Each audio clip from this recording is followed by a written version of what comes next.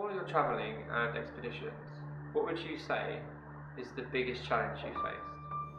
When I started doing expeditions on leaving the army, I found that at that time in the 1970s, moving on into the 80s, was a period when a lot of people from different countries suddenly awoke to the fact that there were big world records like landing on the moon, which hadn't yet been done. And because they all seemed to realise it in different countries, it was a rat race. It was highly competitive. And my wife, who did all the research, came up with the ideas of what we might manage to do before experts from other countries. The polar field, rather than who would be first up, the south face of Mount Everest or whatever, polar thing was pretty simple because there's only two poles. The North Pole, for 300 years, the Brits had been the people who really pioneered getting further and further north, and they had had many more people killed, or Franklin's expedition lost 150 sailors. Nobody knew what happened to them, up in the ice there somewhere. But although the Brits had this great mortality rate and got further and further, they didn't actually get the prize of reaching the North Pole first. That was claimed by the Americans in 1910. And that same year, 1908, the Norwegian Amundsen had been planning to be first to the North Pole. So when he discovered he'd got his ship ready, got everything ready, that the Americans got there first, he switched and went down to try first at the South Pole. Yeah. And when he did that, he didn't tell anybody. So the British attempt, because they also had led the way into Antarctica, they were the first ever to land under Captain Scott in Antarctica. And so what they were doing down there was scientific work, not racing. They wanted to get to the pole before anybody else, naturally, because they were down there, but they didn't know they had to do it quickly. They didn't take the world's expert ski racers, which the Norwegians did. They took a load of scientists, because that was what they were after. Was it a continent? Was it floating ice? The Brits discovered all the scientific stuff and got the fossils out and so on, but they didn't win the competitive race. So when we, 60 years later, nearly 60 years later, came onto the polar scene, meaning our group of volunteers, not all of whom were British, but they were all sort of Commonwealth types from South Africa or Canada or Ireland, Scotland, and so on and so forth. Our group came from 9 different countries, and the person who planned it all was my late wife, who was the base commander radio operator, probably the best Morse code radio operator around. And she'd been training with the Royal Signals, Territorials and the Merchant Navy and so on. And we found that the Norwegians were desperately trying to be first, having given up America and Norway to other people. They wanted to be first to both poles in the same expedition.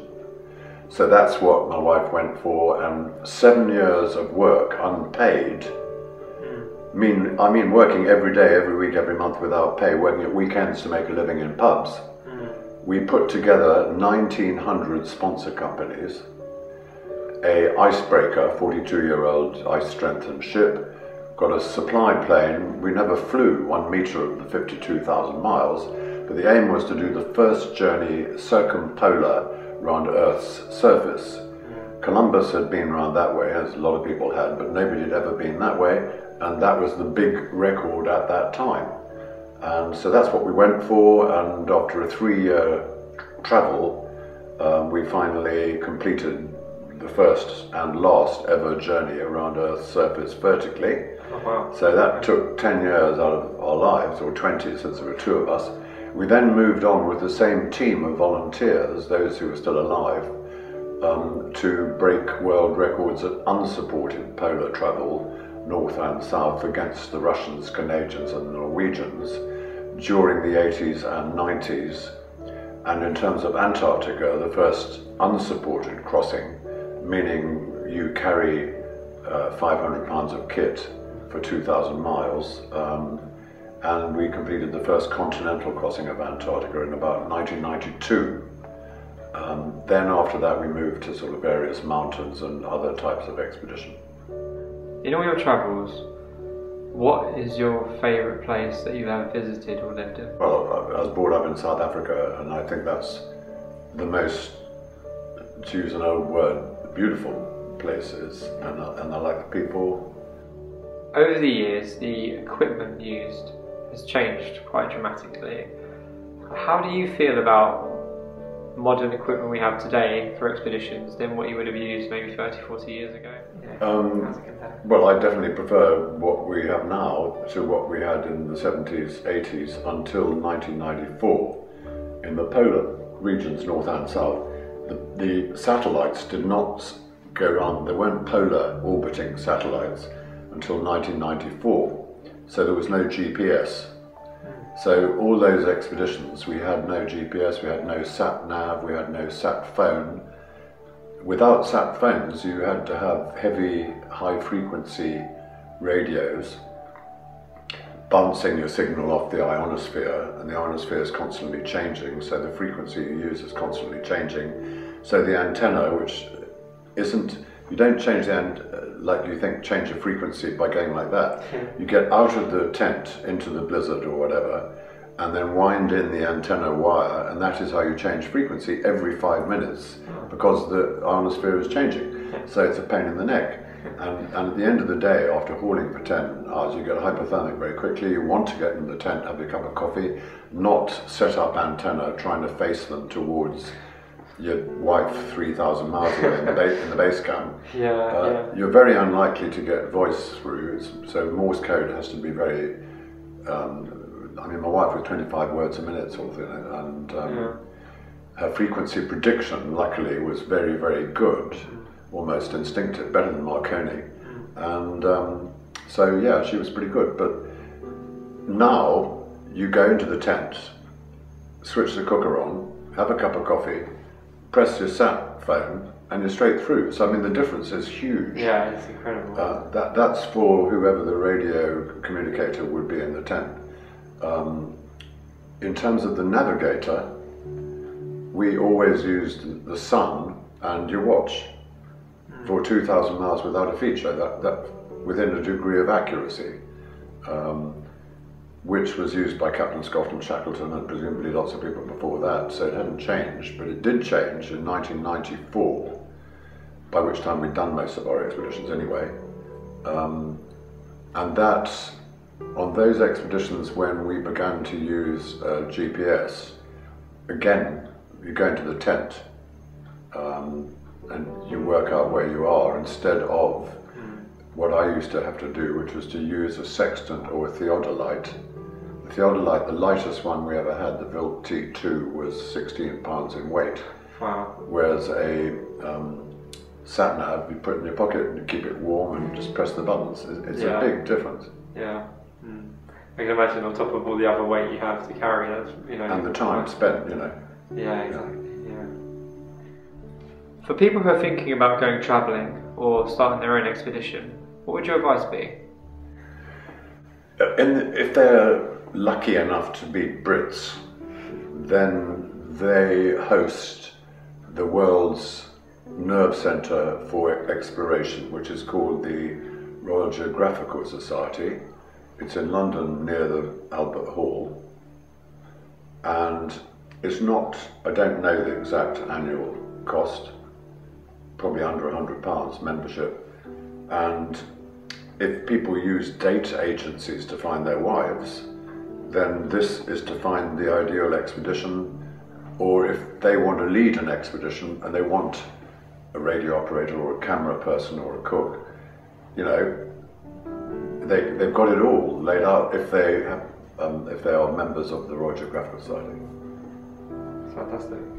Plus, almost any expedition anywhere by Europeans will have been logged and reported on at the time of the year when it's best. So a river in Nepal, the roughest river in the world, if somebody wants to go on an expedition there, they'll learn not to do it in June when there's high water over the rocks. I think details like that save an awful lot of time and trouble learning from other people's mistakes. The Guinness Book of World Records accolade for the greatest living adventurer. How do you feel about that? The Guinness Book of Records one year, 1984, had a thing called the World Hall of Fame, and they chose certain categories, and they did it on the greatest number of records. So that year, the world's greatest musician was, in the Guinness Book of Records, Paul McCartney, because he'd sold more records worldwide than anyone else. I had the greatest number of geographical records that year, so when I got told that I had the greatest number of records, I was happy because it wasn't a Norwegian. Really. And just for those people that don't know, could you tell us a bit more about the frostbite story? One of the rules was never take anybody who's got frostbite damage or spectacles or things like that. And so when I got frostbite, I had to sort of break that rule. Like when I had spectacles, I sort of had to lose that rule. But it was in the Arctic, not the Antarctic. And if my expedition colleague, Dr. Stroud from Southampton, if he'd been with me, which normally he would have been, I wouldn't have had a problem, because whenever I fell through the ice on Arctic expeditions, he hauled me out. Whenever he fell in, I hauled him out.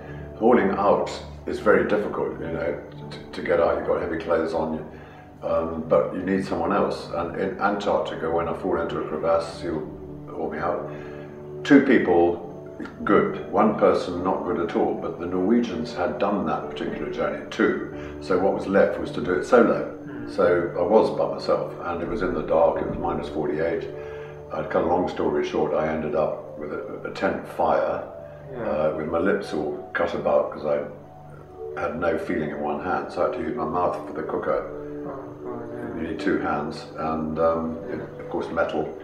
And so I got too much petrol in, got rid of it, lit it, tent fire, blood, fire, frostbite in one hand. Anyway, I did survive, and eventually got back to Montreal in a hospital, a hyperbaric chamber, which is what they do. And a surgeon, frostbite, Canada, a good place to get frostbite. PPP was the insurance. They said, no, we will only pay for your operation, your amputations, in the UK, where there aren't, like frostbite experts. So I had to come back to the UK, where they found a finger expert at burns.